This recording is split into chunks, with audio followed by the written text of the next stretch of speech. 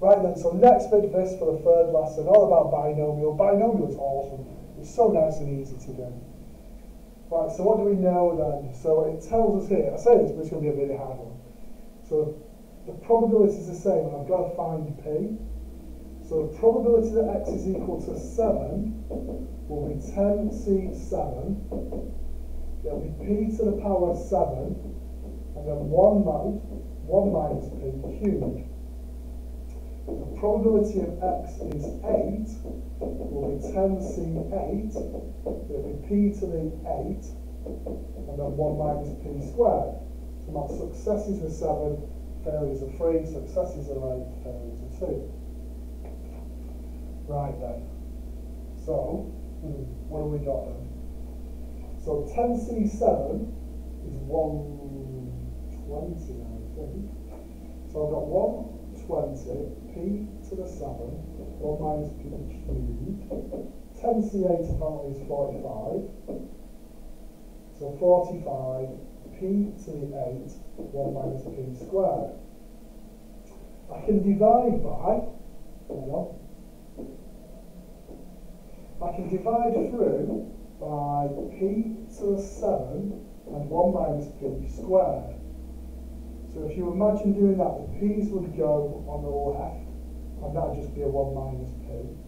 I'd just be left with a p from there, and that would be gone as well. So what have we got then? So 120, 1 minus p, is 45p. There. So what have we got? I mean, I could divide through, couldn't I, the 120 and the 45. So I've got 120 minus 120p is 45p. So 120 is 165p.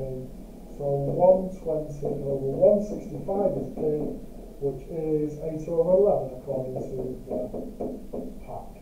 But that's using the formula, the NCR formula. You've got to be happy with using that formula. And then thinking about what will cancel out. Right, let's have a look at this one then. So it tells you that the probability that x is 3 is 2 lots of the probability that x is 4. Right then.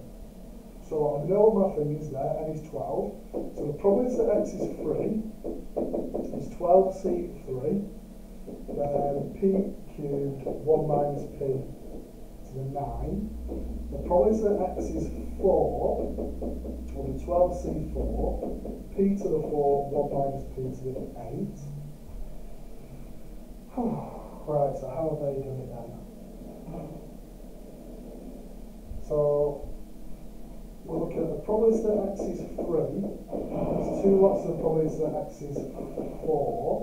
So 12c3, they've got 220.